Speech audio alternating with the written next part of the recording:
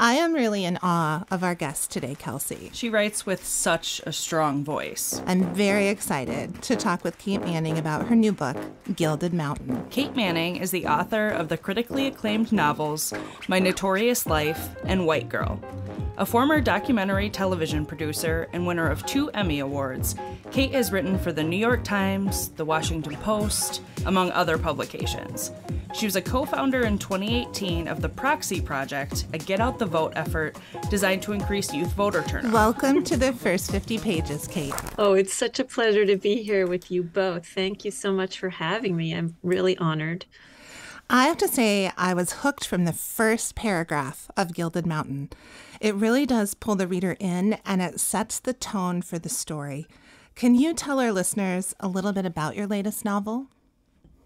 Oh, sure. Okay, so Gilded Mountain, I don't know. If I had to do an elevator pitch or something, I might say that. I think of it in a couple of ways. It's about a young woman in a small Colorado mountain town, a mining town that I named Moonstone.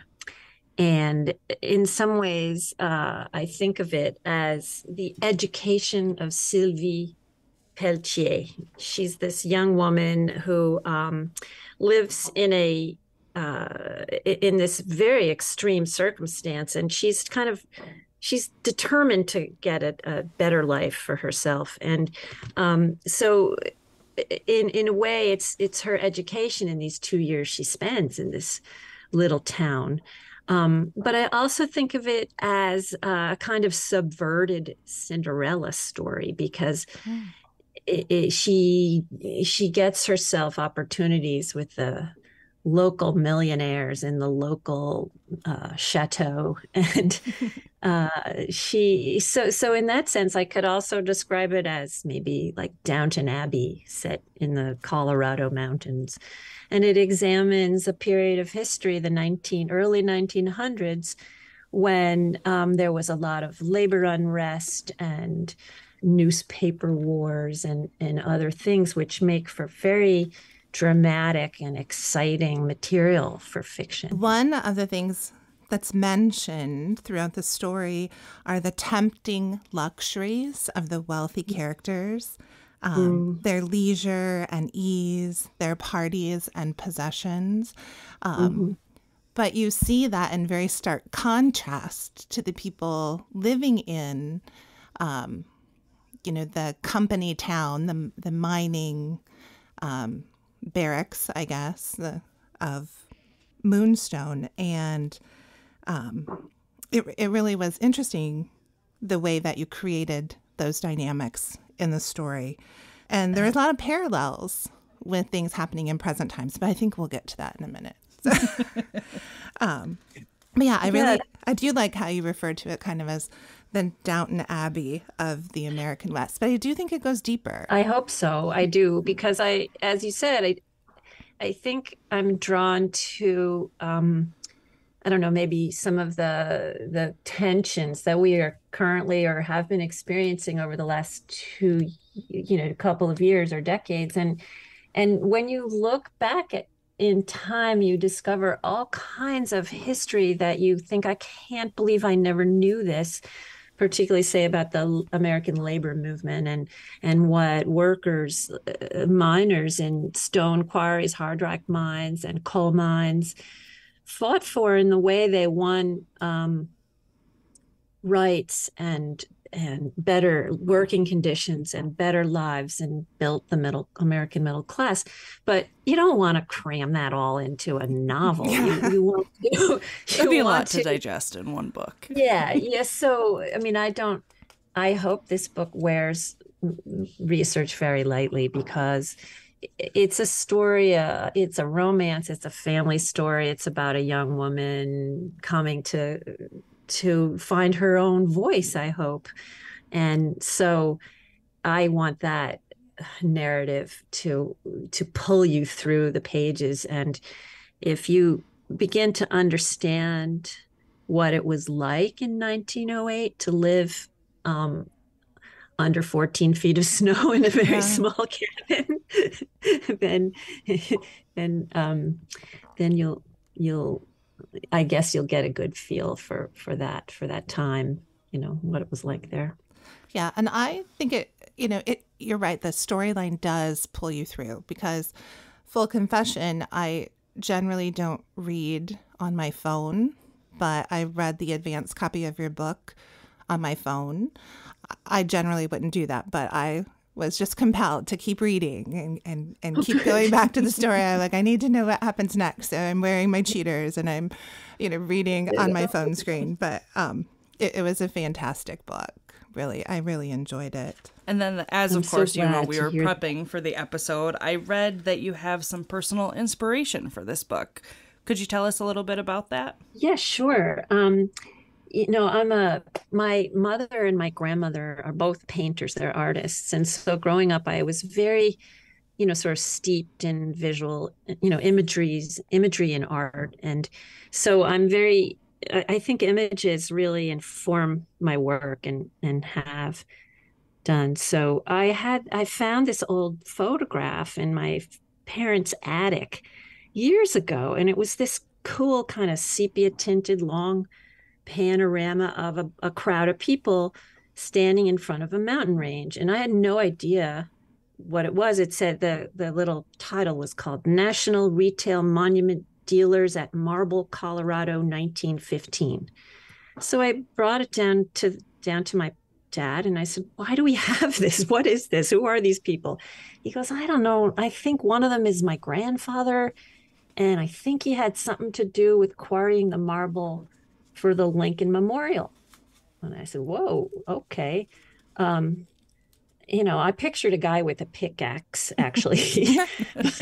I hung the photo in my office because I thought it was kind of, sort of pleased to have a tie to that iconic monument. It stands for democratic ideals and unity. And so it was hanging there for a long time. And finally, as my dad was getting older, I decided I would try to find out more. And lo and behold, this ancestor was not a guy with a pickaxe.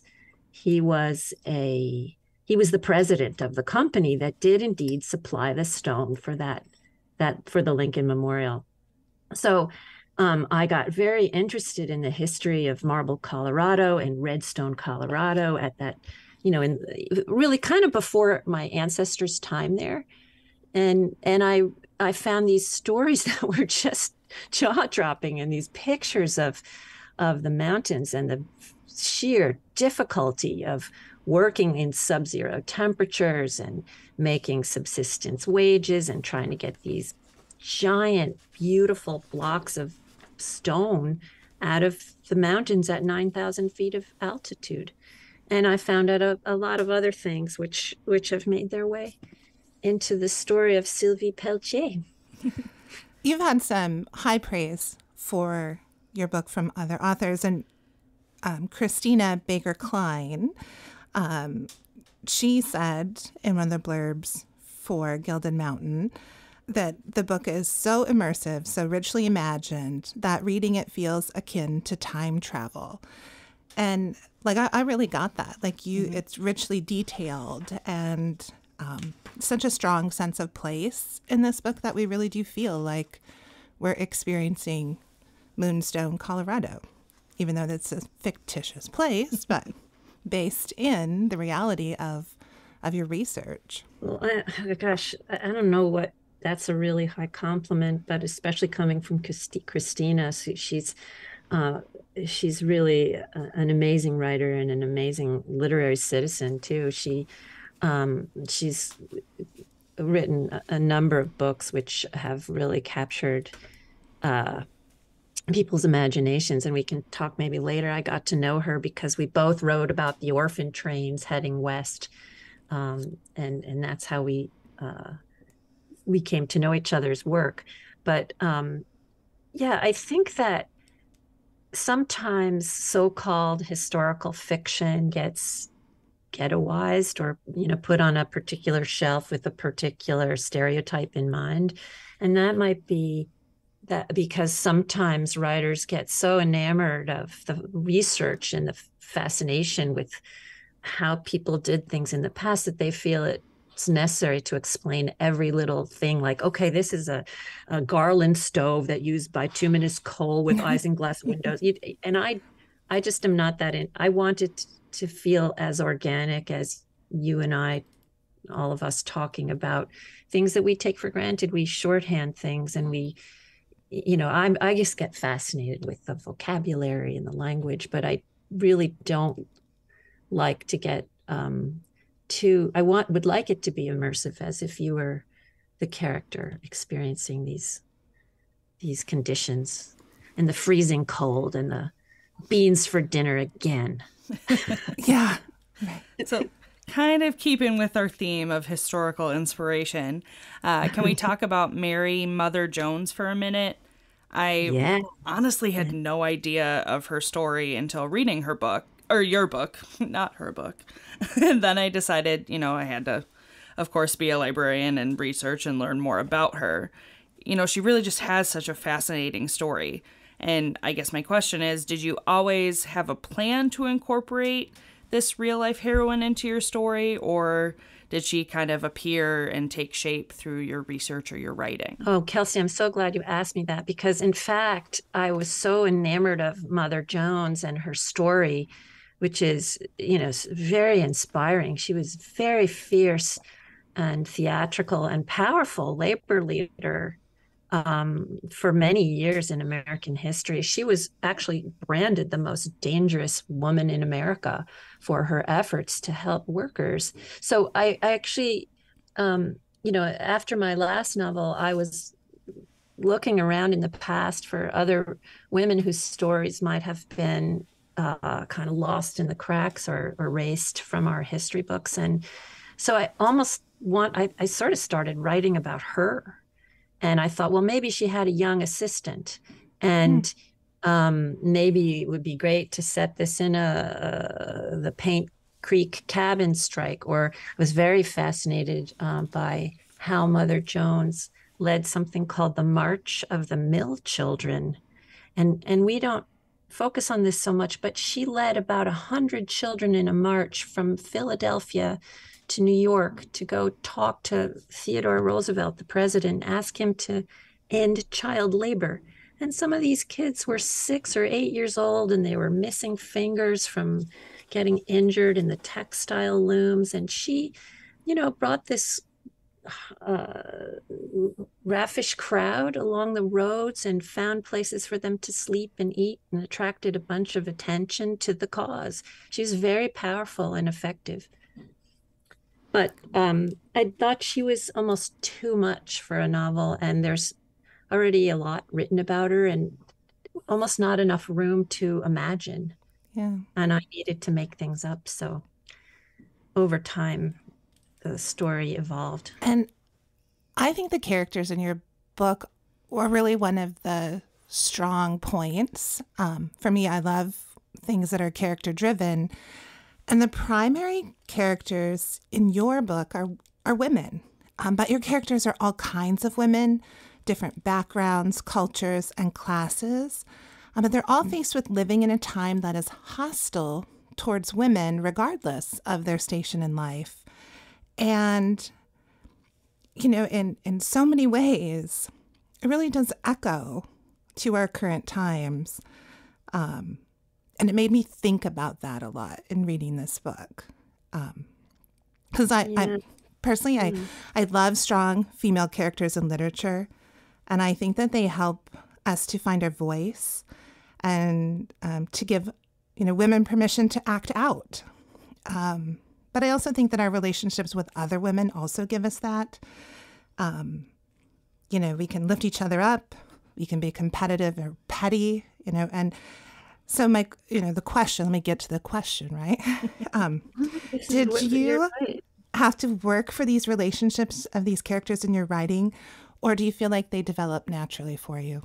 Oh, I think they develop naturally. I have relationships and role models with women in my own life. And so they're exactly as you describe them, how some women lift up and some women are competitive and some women are taught to stay quiet and be quote unquote feminine, which you know, in our times, I think sometimes that conversation is fraught and weighted down. But if you look in the past, a couple things happened. It becomes a good kind of surrogate to discuss what's going on today, because there's so many threads that you see coming from the past into our own times. And in this in both both of these past two novels, women are, as you say, in a hostile climate. It's they find the men that support them and the men who understand what they're going through, and they use the skills that they have and the tools that they have to defy authority and subvert expectations. And so in Gilded Mountain, there's a powerful newspaper editor, for example. She is based on a real character, a woman named Sylvia Smith in Marble, Colorado, who published a newspaper that was pro-labor, pro-women's suffrage in a time when women could not vote or could not own property. And in Colorado, she was very critical of big business, like the Colorado Fuel and Iron Company. And when she criticized the Marble Company, she was arrested, jailed, run out of town, her press destroyed. And that's, to me, speaks a lot about how women's stories get erased. Yeah. It's not that women were shrinking violets and all giggly and trying to get a man all the time, the way you see in some historical accounts. They were very strong, especially Western women in this era. The conditions in which they made homes and families it's astonishingly impressive. Yeah. And we have talked about, Sylvie is the main character, and the world sees her as prim and proper, and she's been taught that silence is golden.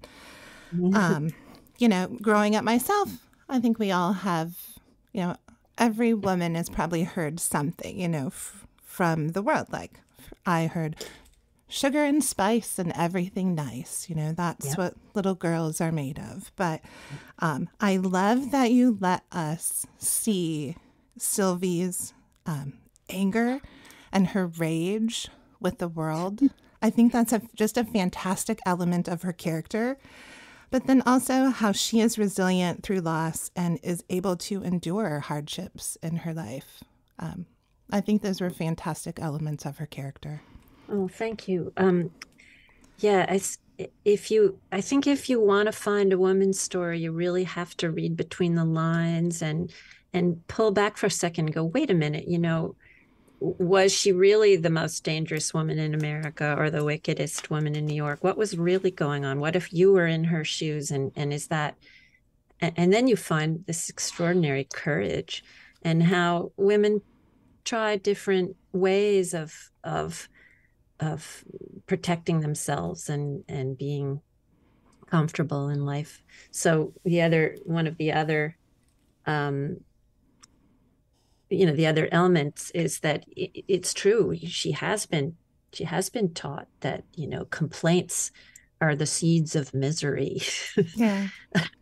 But then she sort of understands that, well, maybe misery is the seed of complaint. And if you complained a bit or if you spoke up.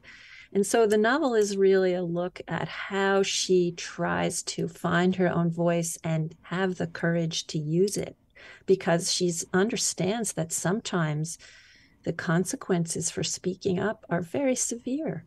Yeah. Women are told to bite your tongue and say nothing because it's safer.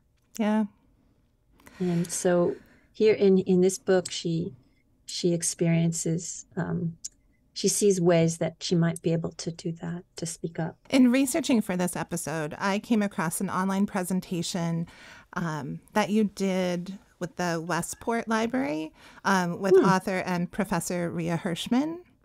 And it was a couple years ago. But The presentation was so excellent and so eye-opening, and I would highly recommend it to anyone listening today who is interested in the politicization of women's reproductive rights. And then I learned that one of your previous novels, My Notorious Life, was based on a real person. And because of this presentation, I really wanted to dive into this book. And I'm enthralled with the character of Axie Muldoon, too. Like, I know we're talking about Gilded Mountain, but I really can't wait to get back to the story. And the New York Times called My Notorious Life an action-packed, thought-provoking page-turner, and I really couldn't put it down last night. It's fantastic. So I think Jen's thinking how she can move it up her to-do list today. Would be like, how can I tie this into my job duties today? It's one of those books that I want to make time to read because I want to know where you have the best job for that. Right. If only we had more time to read. I know. But I want to just take 1 second to say how much I revere librarians. I spent most of my childhood at the public library, bringing home as many books as I could pile up to my chin, and then go back and get more the next week. So, but particularly now, in these days of book bans and really a misunderstanding of what libraries and librarians are for in a community and the way you build communities, I just have to say thank you to that for that. So it's my little moment of gratitude. But the Westport Library and Professor Rhea Hirschman, this maybe you don't know, but she was my high school English teacher. Yeah, they said that in the presentation, and I was like, wow, how cool is that? Really cool full circle moment. Really, really cool thing. And it was really, really fun for both of us. But we wanted to talk about the history of women's reproductive rights. And again, I really do think that a novel like this one can help you understand in a way that then a textbook can't help you do. Yeah. And I think a lot about what E.L. Doctorow said, which is that a historian will tell you what happened, but a novelist will tell you how it felt. And so in My Notorious Life, it's based loosely, very loosely, on the story of a woman who practiced as a midwife in the mid-1800s in New York City. She also provided birth control and abortions. And this was in a time of no anesthesia. And when the remedies, so-called, for birth control were somewhat dangerous and somewhat unreliable. But her name was, the real character was Madame Restel. And she put ads in the paper for years advertising things like lunar tablets for the relief of female complaint, not to be used when asterisk, the words were blacked out. And so women understood that these medicines would cause a miscarriage, which in many ways is exactly like what we see now when women are relying on medication abortions to terminate pregnancies that are unwanted.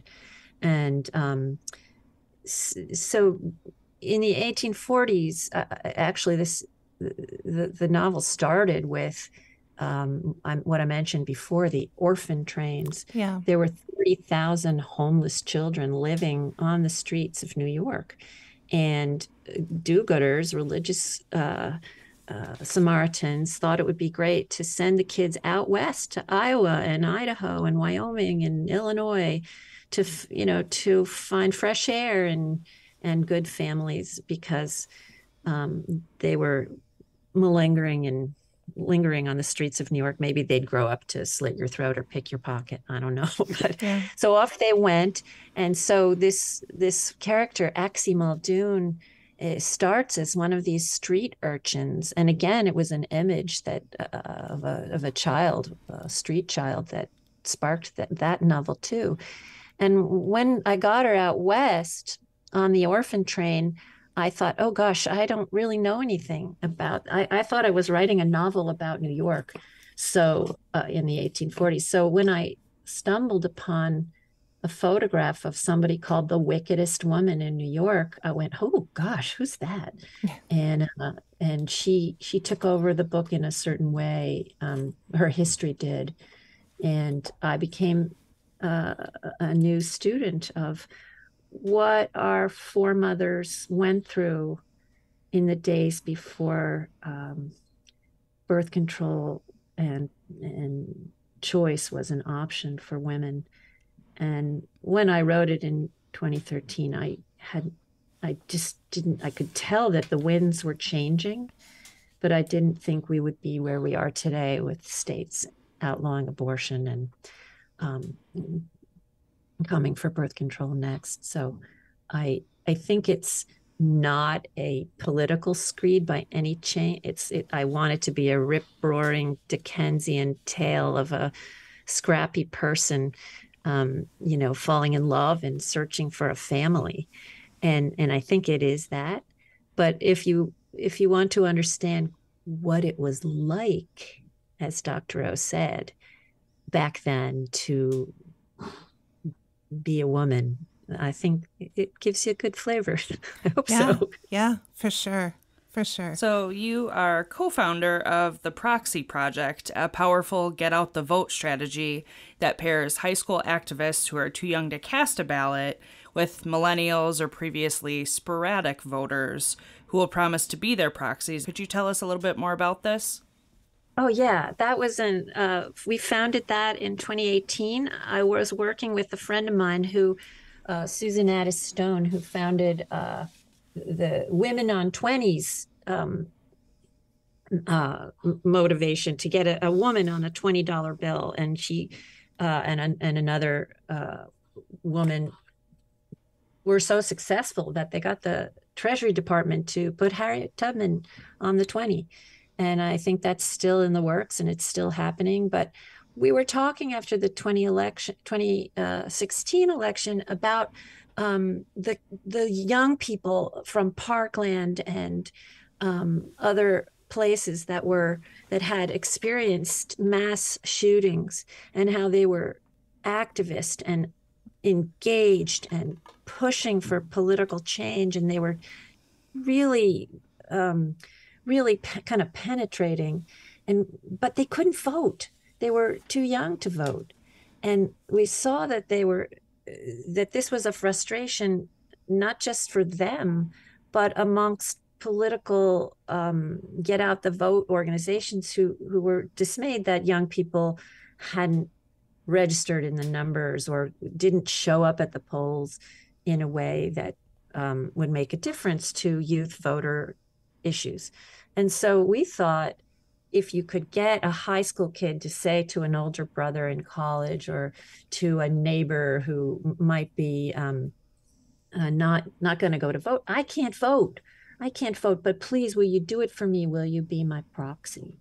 And so we developed a platform and a website, and we got captains in 30 states or so, all rallying young people to get just one person to the polls. And after the election, I think we had some success in doing that. We passed the platform off to a system of called Democracy Prep public schools, and they have civics education programs in, 15 or 20 states. Nevada is one of them. New York is another.